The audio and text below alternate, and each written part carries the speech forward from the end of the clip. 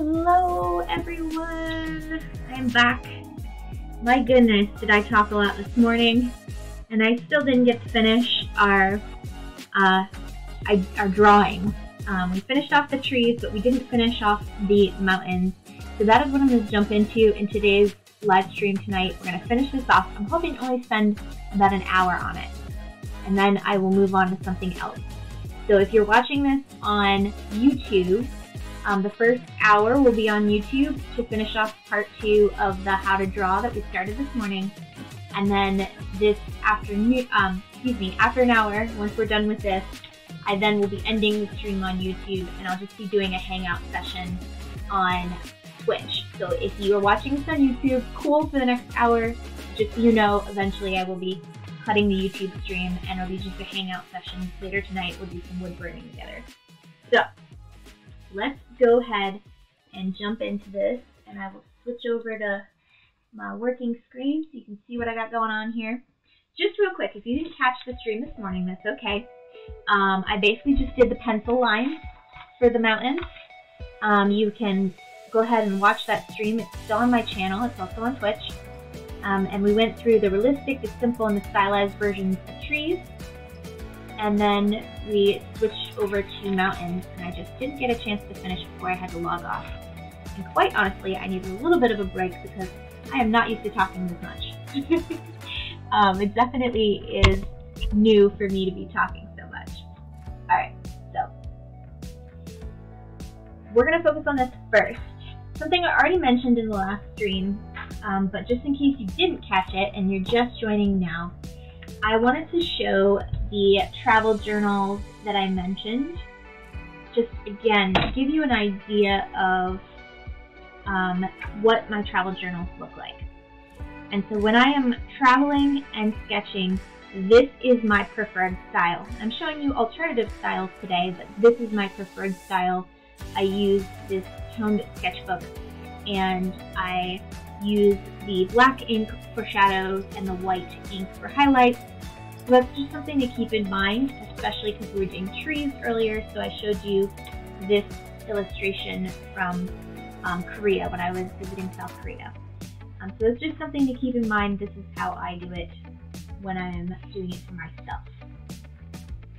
Alright, let's put those aside. Let's jump right into this because, like I said, I don't want to be more than an hour on this. If you did not catch this morning, I am using microns, and we are doing realistic, simple, and stylized mountains and rocks. I'm going to jump in here. I'm using mostly an 02. These are not the ones I was using earlier, were they? Yes, they are. Okay. I don't know why I have so many 02s here. And 5. And is that you? Yes, my 08. Okay. So for realistic, I'm going to keep it very small. I'm going to use an 02 mostly. And then I am also going to be jumping into the 05s and 03s a little bit. And we're just going to go ahead and loosely sketch this out. And normally I would go from left to right, but today I'm just going to try to speed this along, and I feel more confident filling in the lines here with this arch first. I probably honestly should have started with the stylized first because that's where I am most confident. But essentially I'm just using the 2 to fill in our lines here that we created earlier in the day today. And I am trying to stay loose. And what I mean by that is that I'm not following the pencil lines to a T. I'm kind of letting the pen flow as I draw. And that's just so I don't get these sketchy lines. I want my lines to feel really crisp and clean and solid. And so that is how I'm going to start this off. And now I'm going to switch over to my 005 here that I have. And like I mentioned earlier in today, this is a very small tip. It's kind of hard for you guys to see, but once I do the line work, I'll hold this drawing up close to the camera so you can really see what I'm talking about, where I'm talking. I'm going to use this to create little lines here. And again, this top bar is supposed to be a little bit more realistic. It's already kind of getting a little ways away from realism for me. But essentially what I would do is I would just use this light pen to start doing some shading. And if you really want to get particular, you're definitely going to want to look at your reference image that we had earlier. And this is the archway from Arches National Park. If you're just joining today, that is what we used earlier to start this off. And I was pretty good about marking where I wanted my shadows to be, so I feel pretty confident about doing it without looking at the reference image. But if you're new to sketching from life, you're definitely going to want to either draw from life or draw from an image, and keep it in mind when you're adding in your shadows to help create that realism. And again, you don't want to draw your highlights, you want to draw your shadows and your midtones.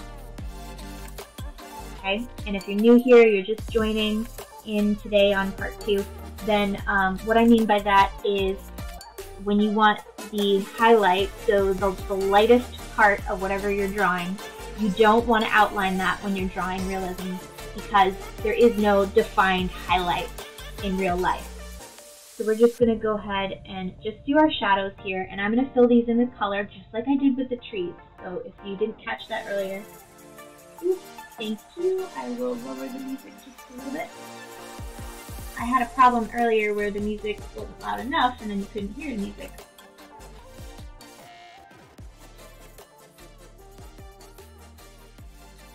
I'll lower this down just a little bit. Okay. So we're going to do the same style here as we did here. We're just going to do some light line work and then add in the color to make it really pop.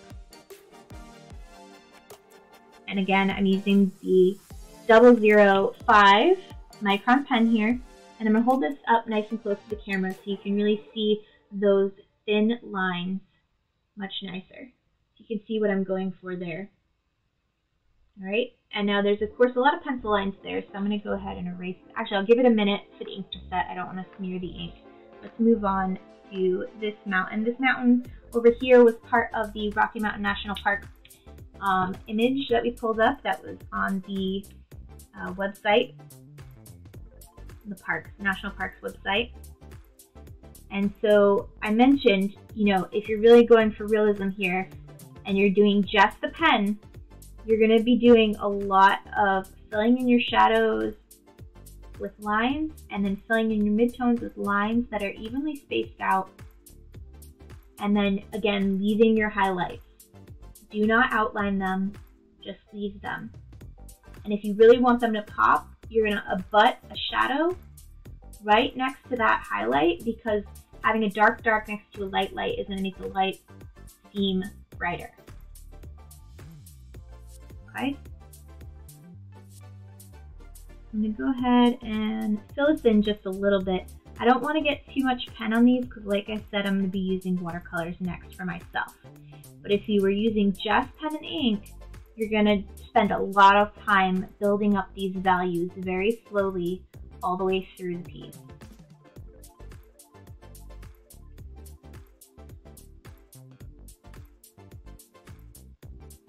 Alright, I'm going to switch over to the 02 pen here.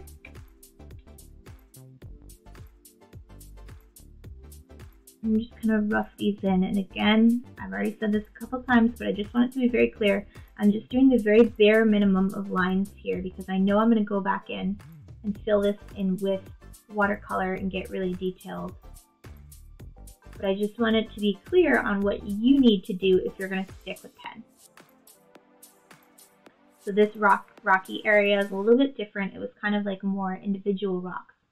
So if you're going to stick with pen, you want to kind of look at your reference image, look at whatever you're sketching, and really highlight those rocks. Actually, I honestly would probably switch back from the 02 into the 005 again, because then you're going to get those tiny little lines and dots and details. And I'm just going to put a few for continuity's sake.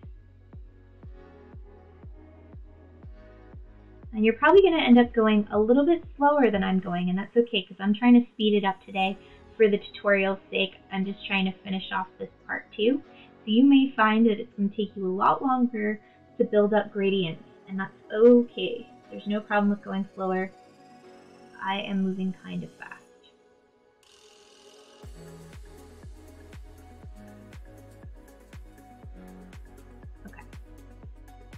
So I think that's pretty good for me.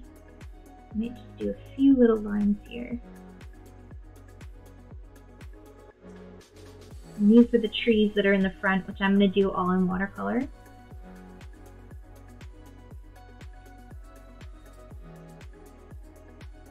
And then there were some lines here as well. Alright, so I think that's looking pretty good. I'm going to move on to the volcano that we did. And this is a volcano that I visited in Arizona. And I believe it's called the Sunset Crater, actually. So, for this one, I'm going to show you a little bit of if you're doing realistic ink. Well, I don't want to quite overpower this because I did want to show you the gradients in watercolors. But if you're just joining, this particular image that we had, which actually I should pull it up, Sunset Crater, Arizona. Let's see if I have it still up. Yeah. Alright. It's right outside of Flagstaff. Alright. So this is the image we used earlier. And if you can see, oh yeah, that looks pretty good. You can kind of see that.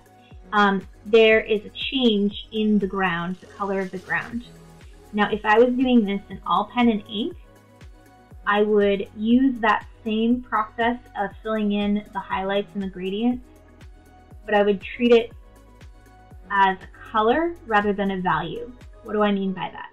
So that means this dark black gray soil and rock would be your darkest value, because if you squint at the image, you'll see that is your darkest value. Now, I know I haven't talked much about squinting tonight, but if you caught part 1, I talked pretty extensively about that. If you just squint your eyes at the image you're looking at, it'll help you to see the darkest darks and the lightest lights. It gets rid of those midtones. In this image, if I was doing all of this in ink, darkest values would be these dark grays here, midtones would be these red browns right here, and your highlight would be this kind of muted green that's here. I really want to show that in watercolors, so I'm not going to do a ton of pen and ink here. What I will do, since we pretty extensively covered trees, is I will do a pretty heavy fake tree line here. And this is obviously not realistic, but just to kind of show you how I would start and do this illustration as if it was in my sketchbook. I would use this really heavy trees because that's what's really in front of me, and do these kind of like squiggly lines.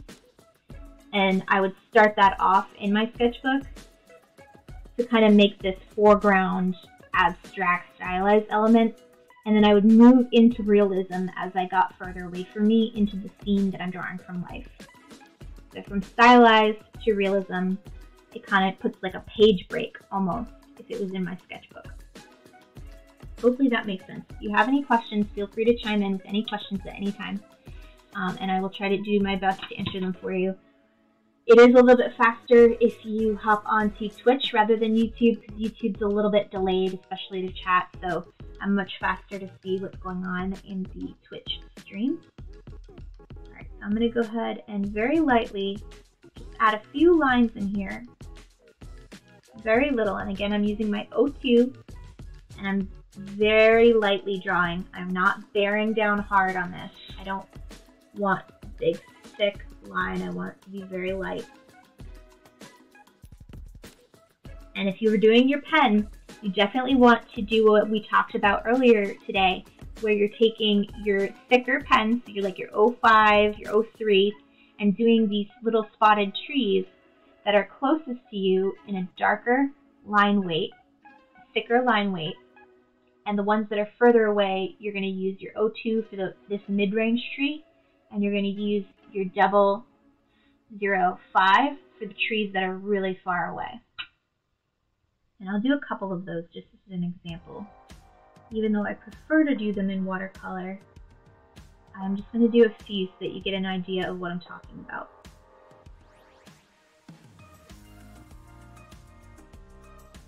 Ooh, let me tell you, I am not used to speaking this much. I did a 4-hour stream this morning, and my throat is killing me. I talk a lot, but I don't talk this much usually. Alright, so I think I got my lines here. I'm just going to very quickly do what I was talking about. One of the trees, or 3 of the trees, I should say. I'm going to use my 05, and I'm going to do these shrubby trees right in the front. I'm just going to look at my reference image here. They are kind of oval shaped. So I'm going to do this shrub right in the front here. Make it look like a scrub tree, which is probably what it is, what it looks like. Very loosely do that in a 5. Now I'm going to go to my mid-range tree. I'm using 02. I actually would probably use an 01, but I don't think, oh, I do have one. I'm using 01 for that mid-range. And it's a similar shape. They're getting a little bit more sparse. They're not as full if you look at our reference image here. So there'll be like a little bit more holes. It's not going to be a perfect oval, but you get the idea. Very light, and you'll see it, the thickness here makes that tree feel closer. So it's not just about the size, it's also about the line weight. Alright, and then lastly, the tiny, tiny, tiny little trees on the top of the mountain. We're going to switch back to our 005.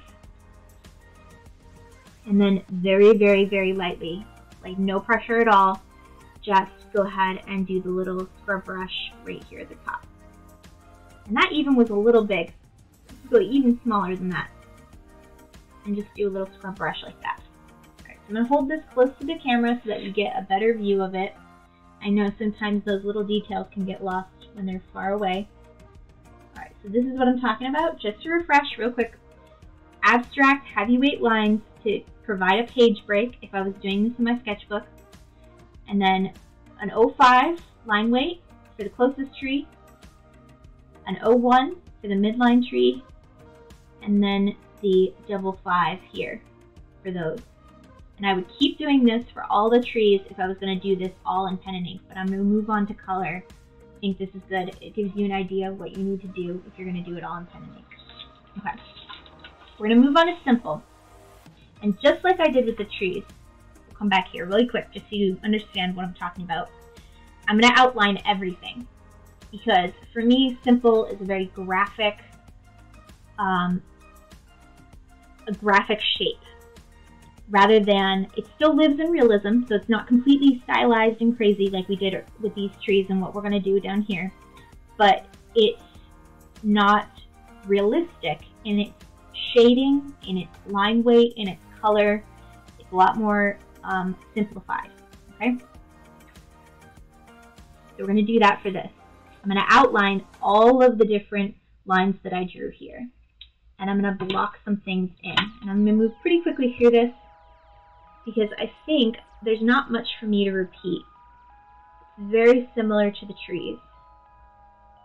I'm going to go in, I'm going to block in my colors just like I said I was going to do when I did the pencil lines here. And in the front here, I'm going to just do these tree lines. I'm not going to do anything in front of the tree line. If you go back to our reference image from the Rocky Mountain National Park website, there is another line of trees and the water, which we will do some water down here when we get into stylized, but for the most part, I'm just going to use this tree line right. I am going to outline my highlights because I'm trying to do this flat 2D graphic style. So it is very different. And quite honestly, I probably should have switched from an 05 to an 02. It's going to look a little bit too thick now on that side. So that was my mistake. See how heavy that feels? And this feels much more receded back. I definitely should have used the 02 for these lines, but too late now. We'll work with it. There's this other line of trees here. And then I really wanted to emphasize snow in the valley. I'm just going to do a couple of rock lines here. And a lot of those rocks I'm going to recreate with color value. If I was doing this simple stylized look with just pen, I would create more lines here for a mid-tone value here. But I'm not going to do that.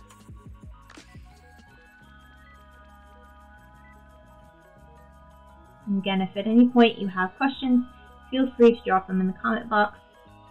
Or if you've just popped in to say hi, that's cool too.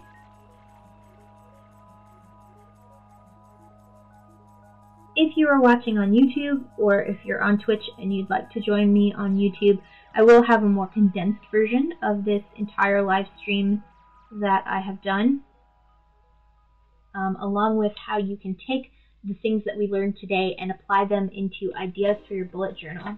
So that will be a video that I will be editing down probably tomorrow, and you'll have it in the next day or two. Alright, so I'm switching back to an 08 for this nice archway here. What I want to do, I want this thick line to be really in the foreground here. But I don't want the details to be thick. And I want there to be a heavy line weight. I'm going to stop right about there. I want this heavy line weight, you to feel it on the underside of this arch, so it creates almost like a shadow. And then this as well, where I put these heavy shadow lines here, I'm going to do a nice thick shadow here. And again right here.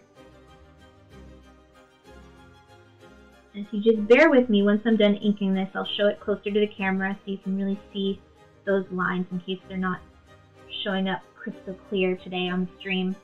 Alright, so that's what I'm going to do with my 08, just across the bottom. I'm still leaving some of these lines to be a lighter line weight, just so it doesn't feel too heavy in the front. Switching over to an 05, and then I'm going to continue to do those lines that I did right here in the front with my 05. Okay? A little bit of rock formation. With the Arches National Park, which is where this is from, the rocks are really smooth. You can see the lines in the stone much clearer than, say, if you were at Rocky Mountain National Park, or if you were up north somewhere where it would be more like a granite, which is kind of like really rough and jagged. This rock is much more smooth. You can see the different layers in it. So there's a lot more smooth lines that go all the way across, versus with the Rocky Mountain National Park, a lot more jagged lines that are kind of like cross-stitched almost. Not cross-stitched, cross-hatched.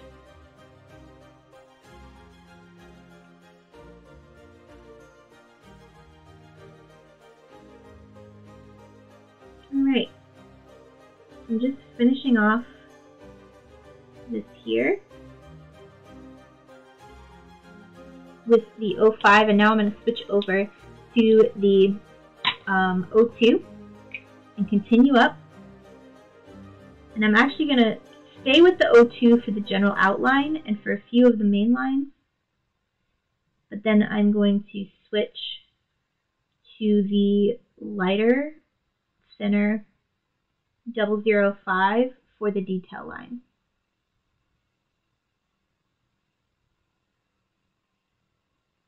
Okay, so now I'm going to switch to the 00, if I can find it, here it is, 005, and do those light rock lines here very lightly. Again, don't press too hard on your micron because you can break it. If you do not have microns, this is something that I didn't talk about in the tree video earlier. If you don't have microns, you can't afford them because they are a little bit more pricey. You can still do this with ballpoint pens. What I suggest you look at if you're buying from, say, Walmart, is a good place to look because they got the different line weights. Staples is another place to look. You can get these ballpoint pens in a couple of different thicknesses. I prefer to use in my regular journal the 0.38, which is very small. I'll just do this right here. This is a tangent, but I think it's important. You can get really small lines, really thick lines with this 0.38. And then there's also additionally the standard ballpoint size. Let's see if I have one here. I probably don't. Yeah, all the ones I have here are 3.38. But the standard ballpoint pen size is actually bigger than that. I'm really surprised. Normally I have at least one. anyways, if you can get one of these, and one of the standard size, and then maybe one of like the felt tip markers, kind of like, this is a more expensive Staedtler permanent one, but they make cheaper ones from Staedtler and from Pilot that have the felt tip, and that will already allow you to get a varying line weight without spending money on these really expensive microns. Now, I cannot speak to whether this ink is archival, which we did touch on in the previous broadcast live stream, that if you are making something that you want to preserve over an extended period of time, you definitely want it to be archival, and I cannot guarantee that these are archival. And now I just lost my music, so I'm just hopping over here to turn my music back on. Okay, so that's just a suggestion. If you want something cheaper to carry around with you, you can't afford the microns, then that is an alternative. It's a little bit more affordable. So now we're moving on to this last volcano piece here, and we're making pretty good time, but I'm going to try to speed this up even more because I'm talking too much still, and I really want to get to do some pyrography tonight, which we haven't really touched on yet. Okay, so I'm going to use the 08. I'm going to do really heavy, thick pine tree line right here in the front again. And then I'm going to do this line here in the 08 as well. And then I'm going to switch over to the 02 and bring in the lighter line work here as we work through the colors. And I'm really going to define that. I'm not going to do any of the trees here. I really want the trees to be in color only on this particular mountain illustration. And I'm going to switch back here. I think this 02 is just a little bit too, you know what, actually I'll just go a little bit heavier on it for my line weight here. So I am pressing down a little bit harder than I normally do on my 02 here so that I can get these nice thick blocked out lines, and that's where the color of the stone, again, if you've tuned in here, you're just tuning in because I see that a few people have popped on, I'm defining the different color in the rock because on this particular mountain there is a change in the color because it is a volcanic mountain. Alright, so I think those are pretty solid. I'm going to move on to the stylized. I'm going to go very thick, very quickly, very fast. I don't think you guys necessarily need me to break down the line work too much. I think we've covered pretty extensively how you can utilize line weight. And I am going to emphasize this water in the front, do a really stylized pine tree outline here. And I'm going to cross it over into this arches. Even though it doesn't make a ton of sense, because on this bottom row we're really trying to go very stylized, I am just going very heavy, very thick, but we're just having fun with it. Okay? And then when we get over here, I'm still going to do line thickness here on this arches piece right in the front. And actually, I'm going to emphasize this arch as like a doorway. So I'm really going to go really thick line all the way around on the inside, the negative space of those stones, because I think that will look kind of cool when I finish this up. And you'll see I'm kind of naturally adding in these little dots. That's just my normal stylized style. Like I said, when you're first getting started, you're going to want to try to find something to copy, whether you're copying another artist's style or a movie or a video game or a cartoon or whatever it is you want to try to copy. Try to mimic the style of something else when you're first getting started. If you feel like it is too stressful to try to determine what your particular style is, because sometimes it can be kind of stressful to try to come up with this style of your own and something that's original. It can be really hard sometimes. So if you find that it is too hard, definitely try to copy or mimic something else first. Now, be honest about copying. And I'm going to jump on my pet peeve right here. and just remind you that don't copy someone else's style and then claim it as your own and post it somewhere on the internet. You will eventually get caught. And there are actually, there was a girl in my school, in one of my classes, who got kicked out for doing that exact same thing. She was drawing her own drawing, but she was copying someone else's style and calling it her own, and she got expelled from college, art college. And she really suffered from that. So do not do that. Do it for practice, but do not call it your own. Be very honest. I'm always honest about where my images come from. I'm always honest about where I'm pulling from, if I pull from other YouTubers or other streamers. And I think it's really important that you are honest with yourself and honest with other people about where you are pulling your information from. Alright, I'm keeping it really nice and thick. I was going to add some line weight variation, but you know what? I really want to move this stream along, so I'm going kind of thick here. I'll have some variation when I add in the color. If you were trying to do a more finished illustration here, a more stylized finished illustration, you probably still would want to do the line variation that we talked up here. Woo, that was a really... Hello, how are you? I'm good tonight. HNS96H.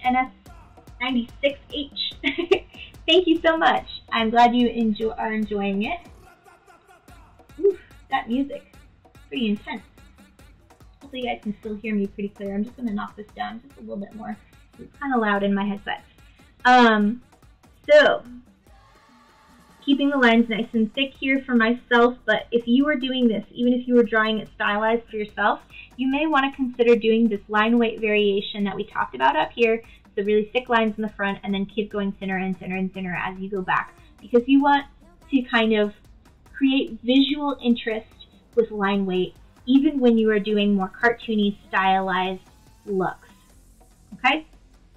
So I'm going to finish this off all in this nice thick line, and then I'm going to go back in and do a few details in a different line weight, just to create a little bit of variation here.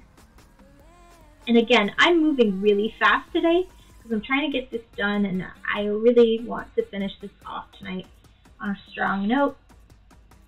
And it's okay if you are moving much slower than me.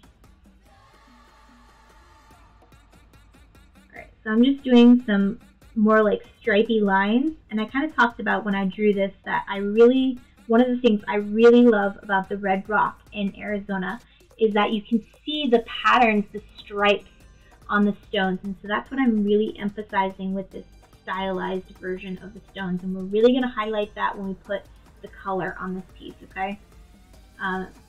So I'm doing it with the pen, but I'm also going to do it even more when we talk about color. Alright, so I think this is pretty good. I'm going to do this rough shape down here. A few more dots. Okay, that's looking pretty good. I think I'm going to run an eraser over this so that we can go ahead and start fresh when we start adding color. We're almost ready to start adding some watercolors into this. So you'll see I'm erasing out all those values that we talked about, because I'm going to create my value not with a pencil but with the watercolors. Excuse me. Probably going to have to take a sip of a drink after this as well. So we're just giving this nice good erase. I'd be a little bit more technical with it if I was doing a finished illustration, but just for demonstration purposes, being very loose, taking out my pencil lines, so that when I do the color, you can really see what the color does to each of the examples. Now, I talked about this a little bit this morning, and if you're just joining and you haven't seen this morning's stream, which was part 1, the first thing I'm going to talk about when we're doing the realistic, the first row here, is that honestly, if you really wanted it to be really hyper realistic, if you were doing color, you actually don't want any pen lines. You either want to stick all with pen or stick all with color, because when you outline things with black and then color them in with watercolors, you are already creating more of a cartoon graphic style, because there are no real outlines. Nothing is outlined in life. except for cartoons and graphic. Everything is all about shades and value and color and light. So just keep that in mind. I would, if you're really trying to do realism, and especially hyperrealism, stick with one medium. Don't try to incorporate multiple mediums. Now, if you want to be like me and do more stylized style, like I do, then you are probably going to want to do more of this mid-range or this stylized version of things, because you're going to want to do those heavy line weight blacks and then bring in the color for fun. Alright. Doesn't have to be perfect. I'm being a little too careful with this. Good enough. I think we're good. Got a majority of the pencil lines off here. Alright, so we're going to start with the realism. Again, keeping in mind, if you really want hyper-realistic, you're going to want to practice not having any lines at all. That's really challenging. It's quite hard to paint that way. Alright. So again, we're going to focus on values, color, and I am going to talk about lighting. So, I went into a really big story earlier today. I'm not going to do that again. I essentially, earlier on when I was doing these trees, when we talked about doing the trees, I talked about how true color has many different colors in it, and for this example, I didn't do that. I went with bark is brown or yellow, and leaves are green, because that is the stereotypical understanding of color. For this, I want to try something a little different. I want to try to add in the lighting and the color, as the relationship between the lighting and the color, which can get a little complicated, but I'm going to go ahead and pull up our reference image for this again and just explain very quickly, once again, what I'm talking about. So, if you were drawing a mountain, chances are you were thinking in your head, it's either going to be blue or gray, maybe a bluish gray if you're really reaching out there. That's typically what people see when they see mountains. They either think they're gray, rock, or maybe the Arizona Arches would be red, obviously. But when we're looking at this image, and again, it's kind of hard to see. It's not as good as if you pulled it up yourself on your own phone. But look at the wide range of colors, even in this photo, even looking through the stream where it's not so clear.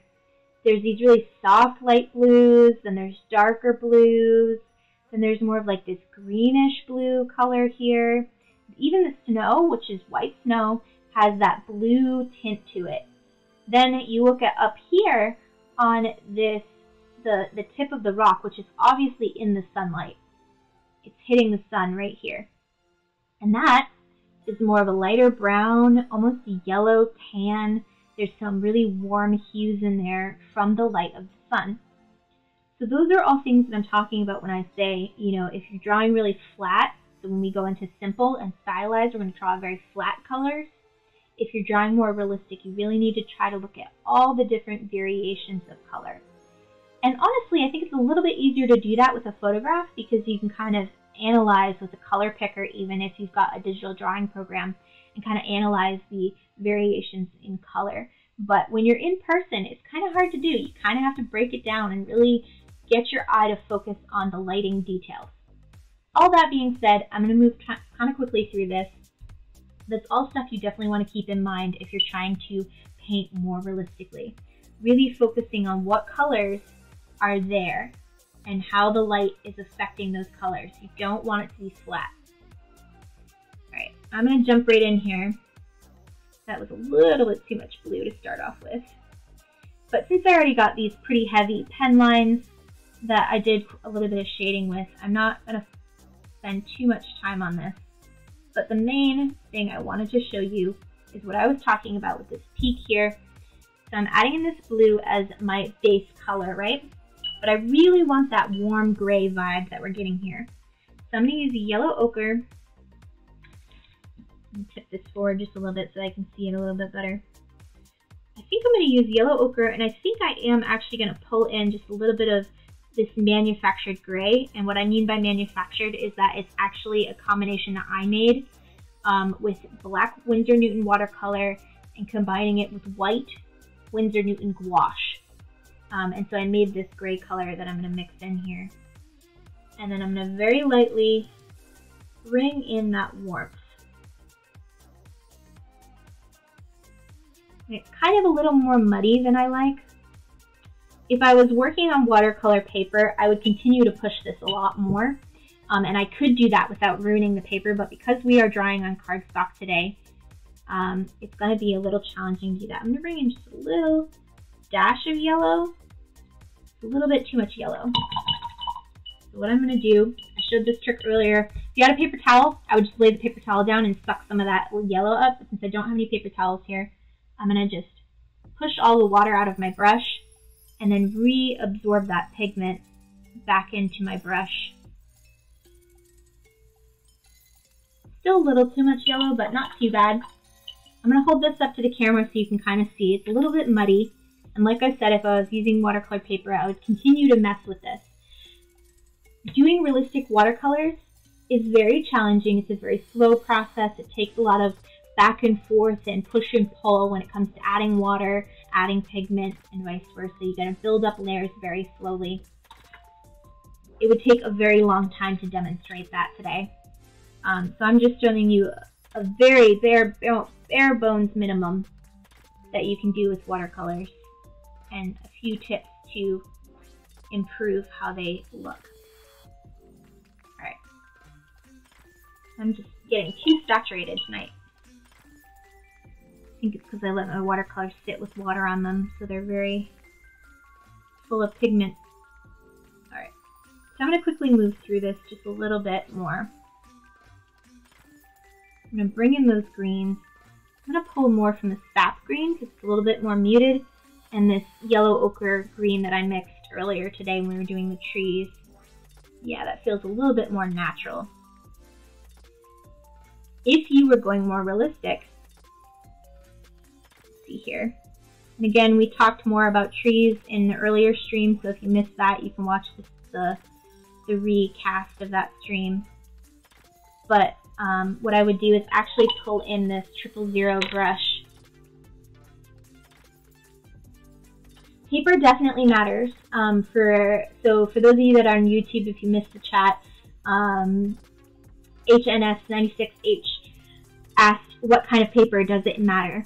It definitely does matter. So I try to show the most affordable option, which is a cardstock resume paper that you can get from Staples or Walmart. And I like to do that because I like to show that it is possible to use a cheaper paper. If you really want to draw paint really nice, realistic landscape illustrations, you're gonna want a cold press watercolor paper. And you can test all sorts of different brands. My personal favorite brand is Arches. I love them. They come in blocks, and I love their sketchbooks too. They are very expensive. There's also Canson, Strathmore. There's some mid-range watercolor papers that are really good. If you're just starting out, a 100-pound or 200-pound weight paper is fine. I use 300-pound hot press Arches watercolor paper. Very expensive. But for me, it's worth it because I can push and pull those colors and the paper won't deteriorate. It'll hold up over time. So it definitely does matter if you are very serious about this and you really want to dive into it and do a really good job. You're going to want to invest in better paper. If you're just playing around and you're not quite sure, I'm trying to think if they're still available. They used to be available at Michael's. I don't know if they're still available anymore, but there used to be these packs that you could buy that have like a sample, basically. Every single page is a sample of a different type of watercolor paper. And usually they go by brand. So you would buy like a pack of Canson watercolor papers, and it would show you the wide range of watercolor papers that they offer. Or Strathmore, or Arches, or etc., etc. I don't quite know exactly where to get those. Maybe you could find them on Amazon. I bet you could find them on Amazon. But watercolor sample packs should pull that up if you search those. So if I was going for really hyper realistic, I would look at these pine trees, and I just remembered I also told you I was going to show you how to do the birch tree trunks here from earlier today. So please don't let me forget that. If I do, pop it in the chat. Yeah, sure, you totally should try to paint. It's a lot of fun. And, you know, if you're just getting started and you want to play around, this paper works just fine if you don't want to invest a ton of money into it.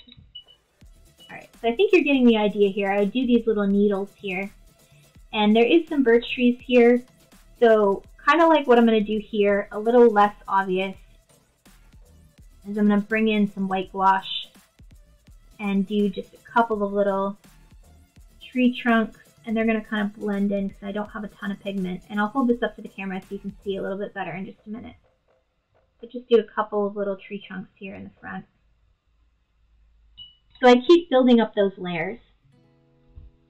I'm going to hold this up so you can see it up close. Give it a minute for the camera to focus. And that gives you an idea of kind of how you would start to build up the layers. Okay? So I'm going to move on to the red rocks because it's a little bit different for rock. Like we were doing with the pen, you're going to start off with your general shade, starting off really orange, and I'm going to mix these in. So I'm using a bright orange color. I think, I want to say it's cadmium orange. I might be wrong because I know this is cadmium yellow, so I might be confusing that. Mix it with the yellow ochre that I have, and I'm even going to pull in some of this green so that it gets really nice and muddy. I don't want this to feel cartoon orange. I want it to feel a little more natural. Alright, and I'm pulling in a little bit of burnt sienna in here. Okay, I think that's a really good base color. I'm going to just add some water so it's not so much pigment. And then I'm going to do a nice base wash on this. And again, I'm moving a little bit fast. You probably would want to build up layers even slower than I am. This is still quite a bit of pigment for realism. Because you really want to save your highlights. And obviously, I know I've said this plenty of times today, but there are no white highlights in real life. But I save those white highlights to kind of give me an idea of where I want them to be. And then towards the very end, I'll then go back in with just like a tiny, I'll show you here, just a tiny bit of pigment, mostly water, and just kind of knock those highlights down, just a little color. So they still pop as highlights, but they're not pure white. If you're not trying to do realism, but you're trying to do a more stylized watercolor, you would leave those white highlights in, because that is a more traditional kind of watercolor style. Okay, so this is kind of layering up really nicely. I'm going to add just a little bit more orange, just a tiny bit into this, to kind of get the next layer a little bit brighter.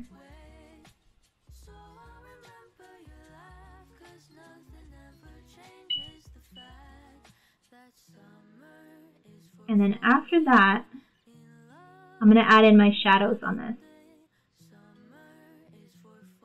I'm going to go back in. I'm going to use this burnt umber, which has a little bit of green in it from the earlier today. I'm going to try to get that green out. Water it down.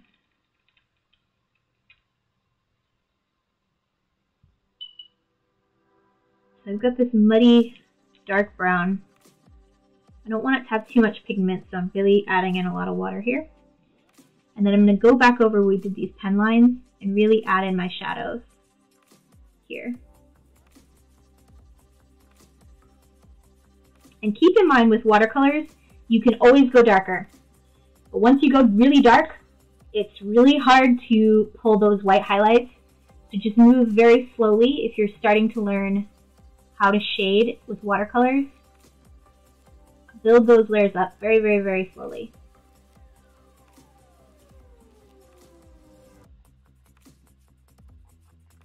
And again, for anyone who's just joining us, if you have any questions, feel free to pop in the chat box or just say hi.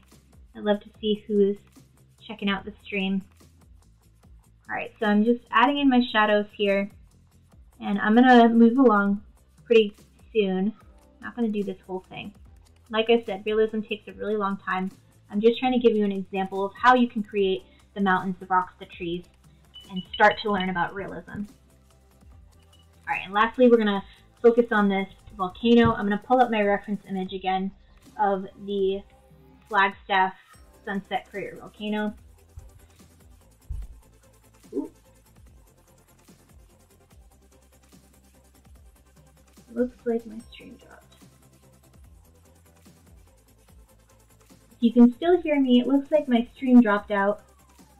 So I'm just going to make sure that my stream is running okay, because I want to make sure that we are still live and you can still hear me. It might just be my second computer that I have up and running.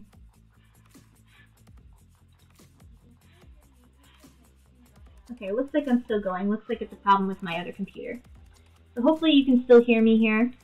I'll keep moving forward, and hopefully I'm recording this, so if it doesn't work, it'll hopefully pop up. Alright, there it goes. Yep, just a problem with my second computer. Okay, so we're moving into the Sunset Crater here. And like I said before, there's variation in the color of the stone that is on the volcano. So I'm just going to build up layers very slowly. I'm going to start with this gray-black that is on the volcanic rock sand mixture here. I'm going to mix all these colors together. It's getting really muddied here. So this is probably a combination of yellow ochre, a little bit of green, a little bit of burnt umber in there. So it's kind of like this muddy brown. And I'm going to start with that. And I'm probably going to end up adding a little bit more black to it. But let's just see what this gets us to start with. Actually, that's pretty darn close. When I'm finished with this section, I will hold this up to the camera so you can get a close-up look of the entire realistic bar that we just did here. But let me just finish this off. So I like that for the darks. I'm going to keep that going over here.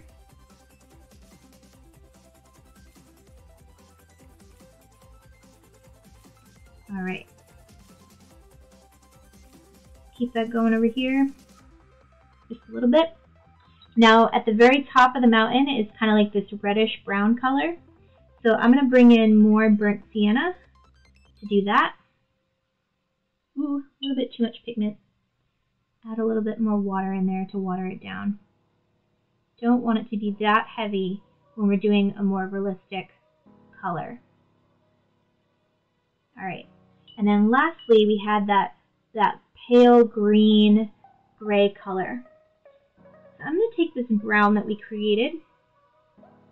I'm going to pull it over here on my very messy palette. I'm going to mix it a little bit with this green right here. I wish I could remember the names of these two greens. They're new. This is like a teal green that I just recently bought, and this is a darker green that I also recently bought.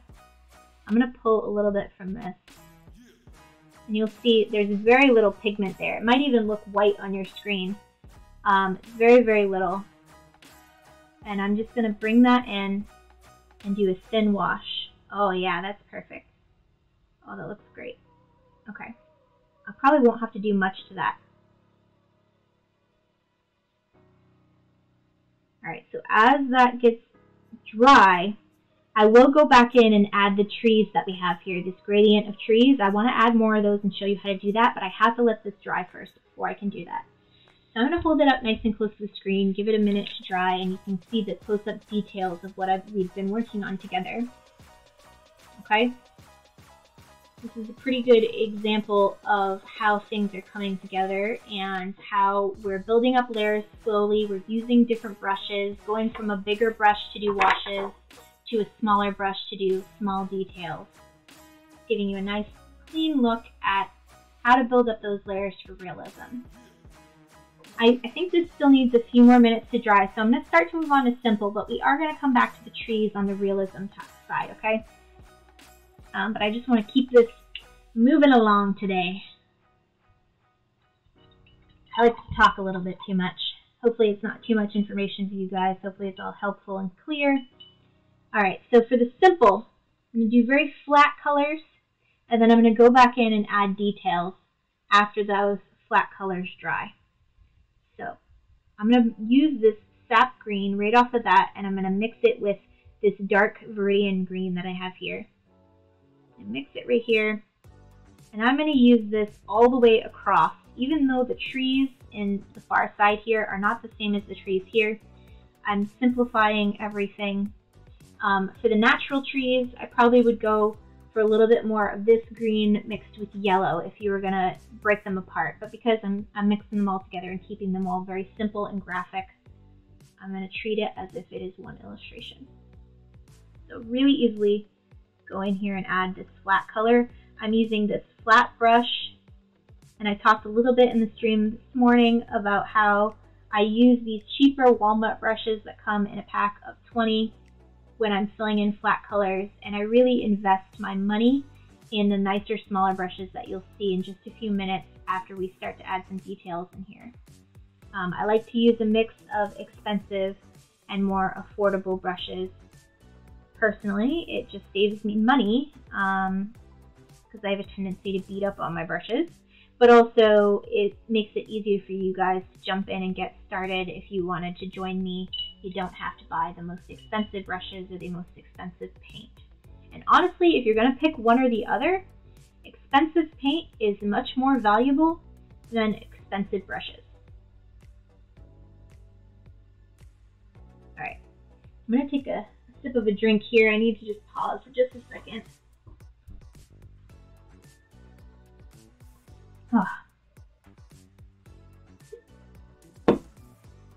Alright, so I'm just adding in this flat green all the way across, being a little messy with it. You can go a lot slower than I am and get fill in those colors nice and clean and crisp. You do not have to make it this rough.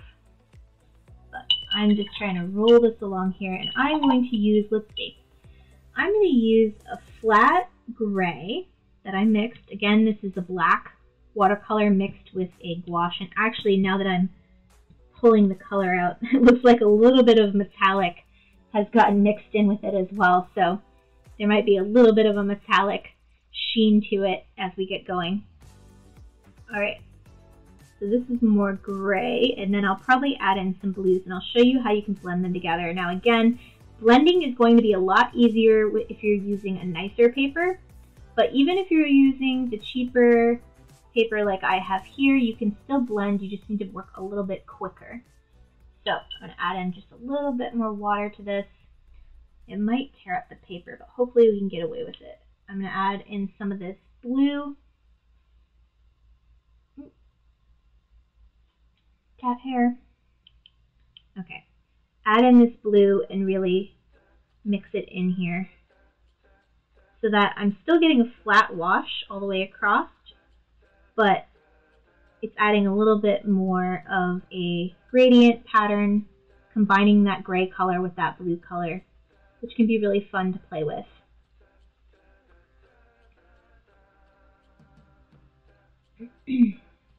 So how's everybody doing? Is everything making sense and coming in clear? My backup computer is having some internet issues, so hopefully everything is looking okay for you guys. Please do tune in if it's not.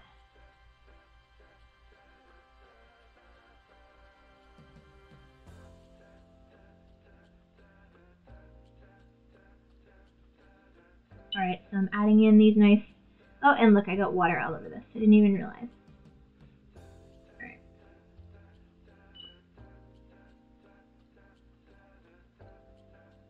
Again, mixing the gray and the blue together, and then doing a flat color here.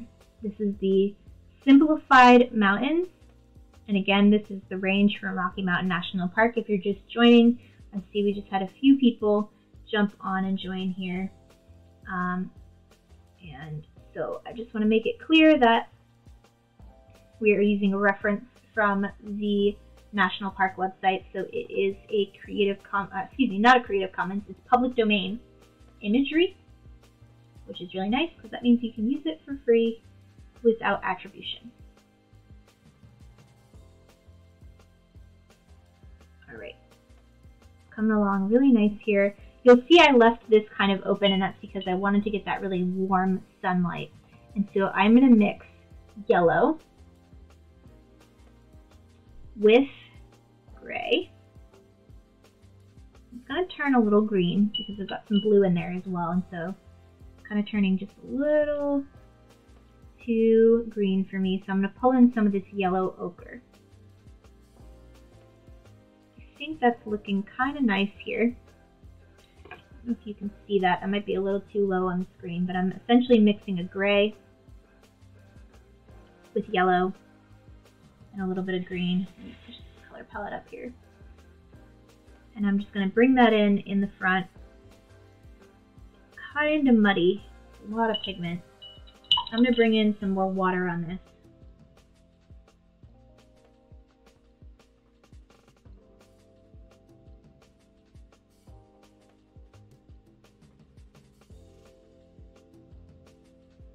Make it a little bit more yellow. I'm getting kind of muddy here. It's not what I originally intended, but I think you guys are getting the idea, hopefully, and figuring it out. I'm just going to take a quick peek at my stream. Drive me crazy. Second computer to drive me crazy. Alright. So I'm just going to keep pulling in more of this blue. And then we'll move on to the arches, which will be much easier to do than all these tiny little sections. Okay. So I'm going to let that dry. Let's jump back up here before I forget and do these realistic trees, because I don't want to forget to do that. I'm using my 000 Winsor Newton watercolor brush. This is a fine sable Series 7, very expensive. Very worth it.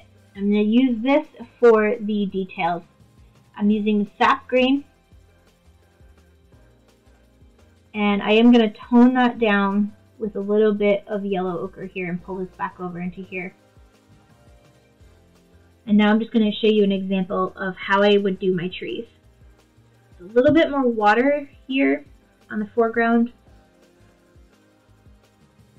Do my shape in water, and then slowly start to add more pigment to that water. I'll do another one here. It's going to take a little bit for that to dry, but what it will do is create this nice shape that looks like a shrub type tree. And then I do the same thing, a little less water, a little more pigment, and do a smaller tree up here on this hill. And then a tiny little shrub dot, more like dots and dashes rather than actual shrub shapes as you get way up here on the mountain. Okay, so that's how I would handle those shrubs. Again, you have to wait till this background layer is completely dry. And I'll show this up close to the camera in just a minute. Just give me a second to let that dry, and I will show you how to do that as well.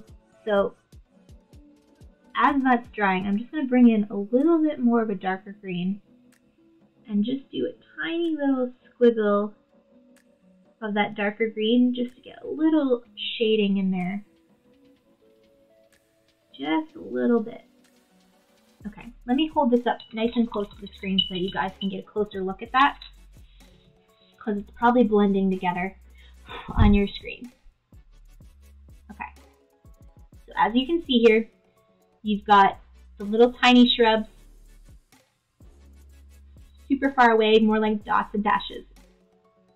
The middle ground shrub, which is mostly that darker green, sap green, and then your initial green color here with a little bit of dark green mixed in. And you can get a little bit of shading there. And if I'm going hyper realistic, I probably would go in again after this is all dry with another layer of slightly darker green and just add in a couple of small leaves into the trees that are closest to you. I'm not going to do that, but that's what I would do if I was going to keep building up this area in a realistic way. Okay, So hopefully that makes sense. I'm going to jump back into the simple color here.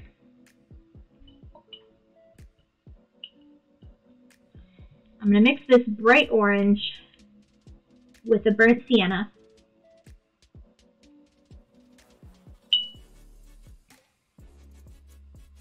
And it's starting to really look green, and the reason for that is you can see my water is really dirty. This is bad watercolor practice right here.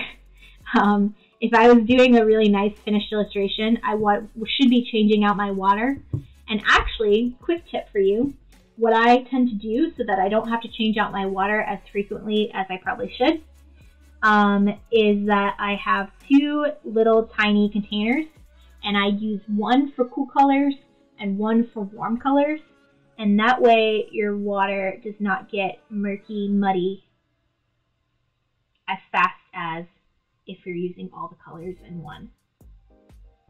And that allows you to keep working without having to take breaks to change out your water. If you're super lazy, or I guess super proactive would be a better way of saying it, you could also have 2 buckets. So sometimes I'll have like a pickle jar, clean water, my 2 water dishes, and then a pickle jar of dirty water. And I'll just dump it and clean it out. And then that way I don't have to get up again when I'm in the middle of painting in the zone. If you're just tuning in tonight, this is taking me longer than I thought it would. I was hoping to be done with this by now, but I am going over realistic, simple, and stylized versions of these rock and mountain formations so that you can learn how to draw them. We did that this morning. How to ink them. We did that at the start of the stream, and now we're just going back in with the color. So thank you for joining me tonight. I see that there's a few people who just jumped on, so looks like on YouTube we're getting more views on YouTube tonight. That's really interesting. Thanks so much for tuning in. Let me know if you have any questions. Alright, so I've got a base color that kind of really needs to dry. I'm going to go back in and do the 3 different colors that we did here. I'm going to do them more saturated because, again, we're doing a simple blocky shape for this middle band here. And so I'm going to use a lot of sap green here and really mix it in with this dark brown. This nice dark, highly saturated dark brown. Really murky, looks like mud almost. Ooh yeah, look at that. Nice and murky. Not necessarily a pretty color in most cases, but for this, it is exactly what I wanted. Alright, I'm going to go in and block in those colors, and I'm just going to pull it down here. Just try to create an entire scene, even though it makes absolutely no sense for all 3 of these things to be in the same scene. Because it is not the same areas at all. Alright, so blocking this in.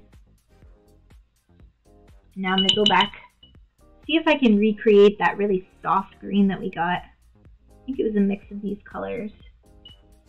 And pull some of that over here.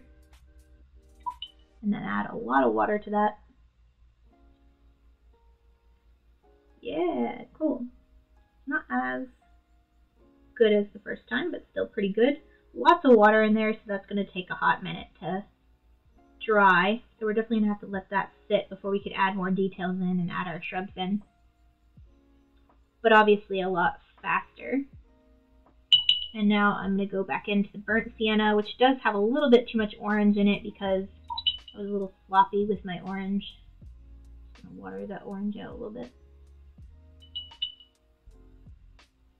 Burnt sienna, a little bit of yellow ochre. I'm going to mix it up here. Or should I say, not necessarily mix it, but water it down so it's not so saturated. And then do my final, a little bit too much water. Do my final iteration up here.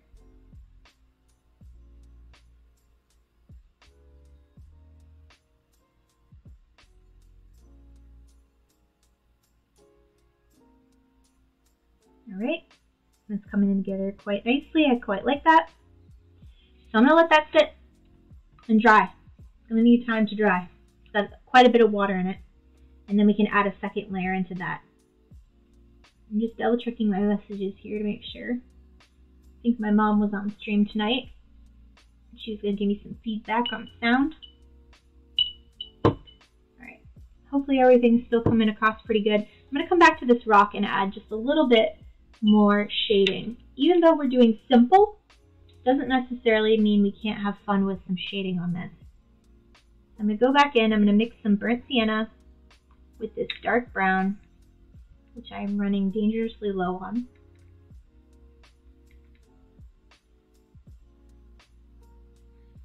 And then I'm just going to emphasize these pen marks that we made with a little bit of shading in a darker color, just for fun. Again, this middle row is not about realism. It's not quite stylized because it's not pushing into kind of crazy colors and crazy shapes. We're still trying to follow realism, but not being hyper realistic, not following it perfectly. Kind of inferring colors that aren't maybe not necessarily there, but kind of look cool.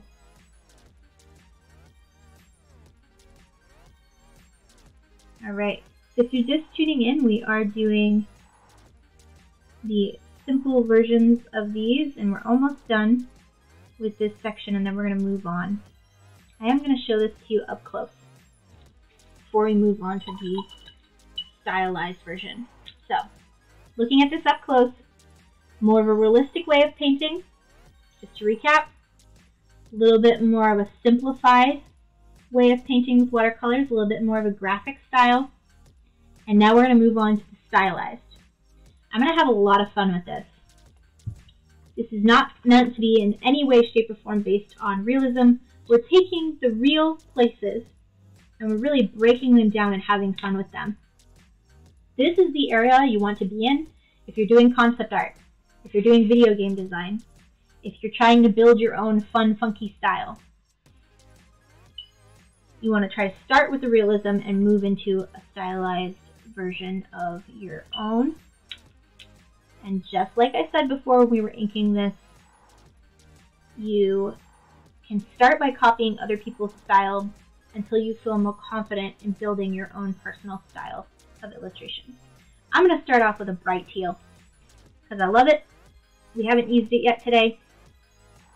And I'm just going to go in right off the bat with this really nice bright teal because I love this color.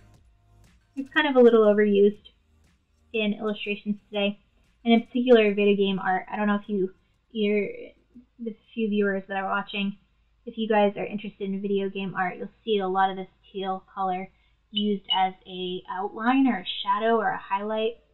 It's very popular. A little overused, but it's a really pretty color. The GP will see you now. Alright, just blocking in some nice basic color here. I did add a river into this one that wasn't there. I'm going to use this darker blue for that and pull that in.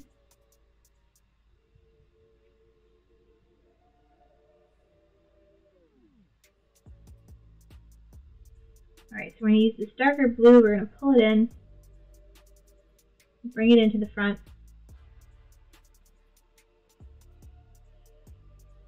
Like this, really loose, really stylized. Thank you, I like the teal too. Alright, and I'm going to bring that teal over here. Again, we are completely detached from realistic colors, but we're just having fun with it. Alright, and I think the green, even though normally I would probably go for more of a darker green, I think a lighter green is probably going to work better with this teal color.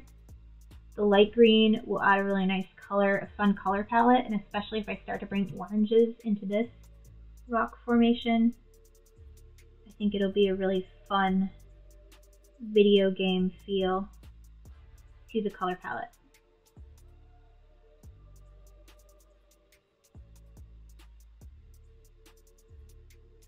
I'm going to fill in behind this as well. So it's really coming together for this final version.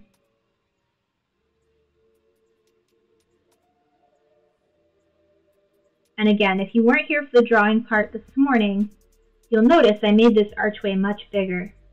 And I made more of like a doorway shape, and I brought this in, and that's all part of making it more stylized and creating your own thing from it. So I'm going to use the sap green.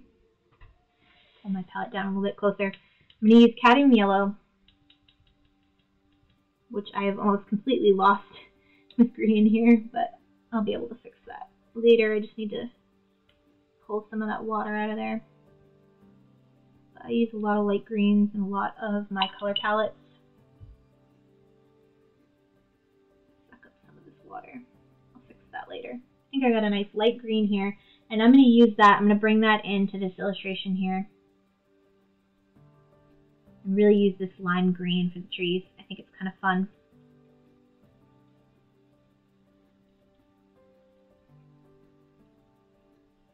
If you're just joining tonight, thank you so much for being here. I really appreciate you being here tonight. We have moved from realism down to simple style into stylized, and I'm just finishing off the color.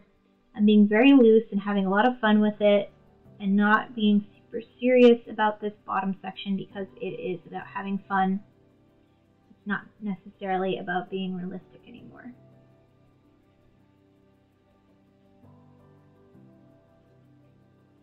Alright, I'm using quite a bit of water, so again, I'm going to have to let this dry, but we still got a few more details to finish off up here that I want to show you before I stop.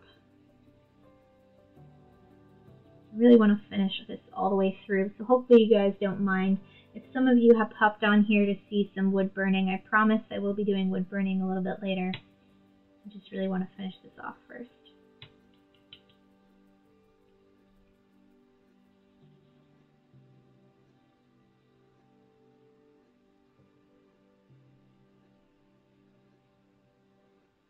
Alright, adding in the color here. Still using this light green that I created with cadmium yellow and sap green. Winsor Newton watercolors is what I'm using. It's a really good brand of watercolors. I love their color, their pigment. Okay, bring this over here. Almost done with the screen.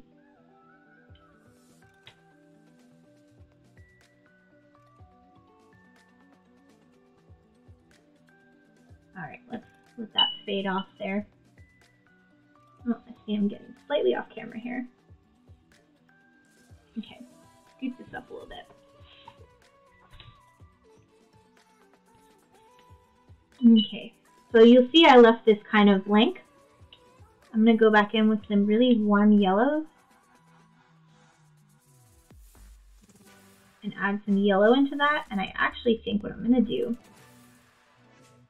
is pull in a little bit of red as well. The reason I'm doing that is I want it to be like a sunbeam right on the top of that cliff.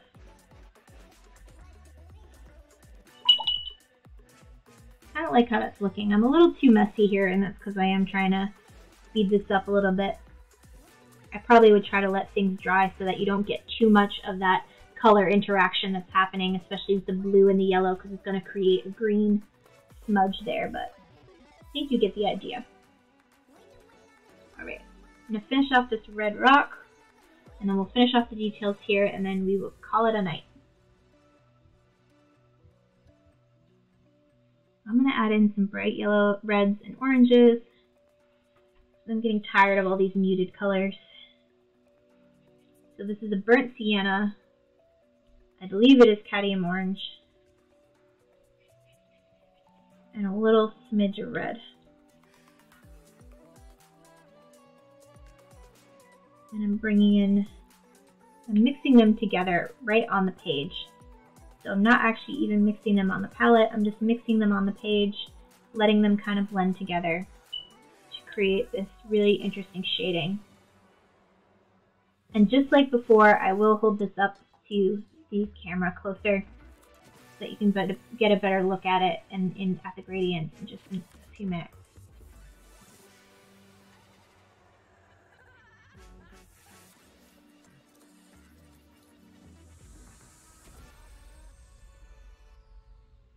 you have any questions, feel free to drop them. Hello, Lily D on YouTube. Thanks for tuning in. Hope you're doing well tonight. Thanks for saying hi. I really appreciate that.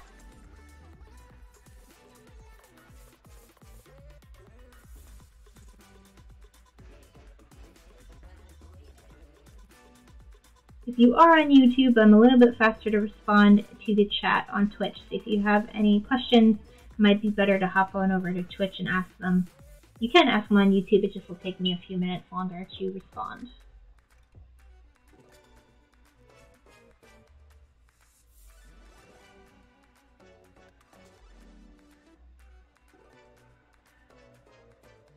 Okay, I really like how this is blending together. I think it's coming out pretty nice here.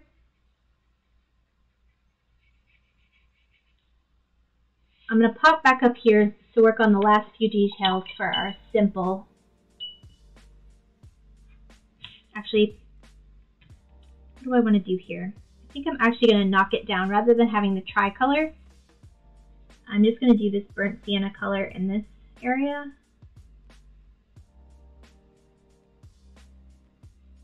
And then I'm going to make the rest that like gray volcanic rock color. And I'm actually going to make it a little bit of a darker gray than we went previously, just to make it really look different than the rock formations over here. I have just a tad too much water in this. If you were doing this, I might suggest a little less water, because you can see my paper is really starting to buckle. And that's not good. We want to try to avoid the buckling of the paper as much as possible. But again, this is cardstock. If you were using watercolor paper, you wouldn't have that problem. Alright, so I think that's coming along pretty good. Looks very volcanic. I'm going to hold this up nice and close so you can get an idea of those colors a little bit closer, especially the gradients between the reds and the oranges and the browns down here. I think it'll look very different here. Yeah, I can already see that it looks very different color-wise. So, simplified, or excuse me, stylized, simplified, realistic. Alright, let's add in the last few details. There's two things I want to show you really quick before we head out for tonight. First thing, I promised I would show you this morning when I did this portion, and that is how to add those birch trees, those tree trunks back in with the white gouache. And it's very simple. If I had my white gouache readily available, I would actually pull it straight from the tube, but I don't, so I'm just going to reactivate. I'm going to use actually and add a lot of water into this white. The trick here is to have a lot of pigment so that you can get that nice strong white line that we talked about earlier.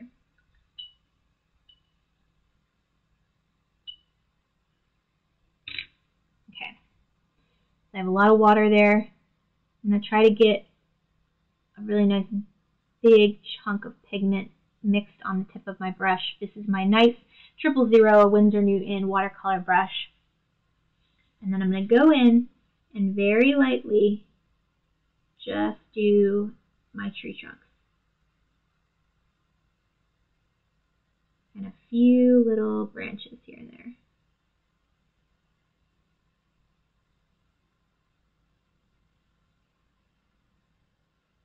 So whether you're doing the realistic or the simplified version, this is the way that you could bring back in those birch trees. And you can see the white is blending with the green.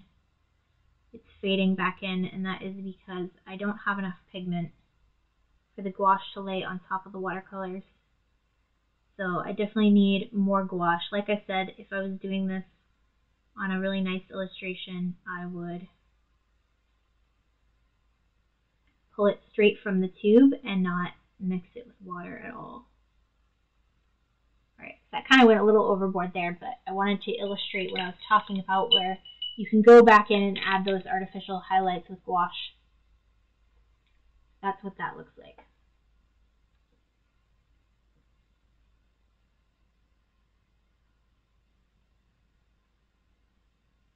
All right. And then lastly, I just want to add in these little trees. Same process, but just for continuity's sake, I want to make sure you understand using my 000 Winsor Newton watercolor brush. It sounds like I ran out of music, so I'm just going to start this up real quick because it helps me to stay focused. And again, if you're just joining, I use Artlist for my music.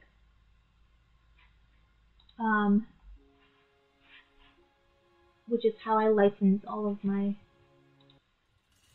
music. It's a really good website, a little bit more expensive than others, but if you make video content, it's well worth it to invest in Artlist because it has better soundtracks than some of the other options out there. Alright, so I've got my brush loaded up, my tiny brush with some sap green, some light green here.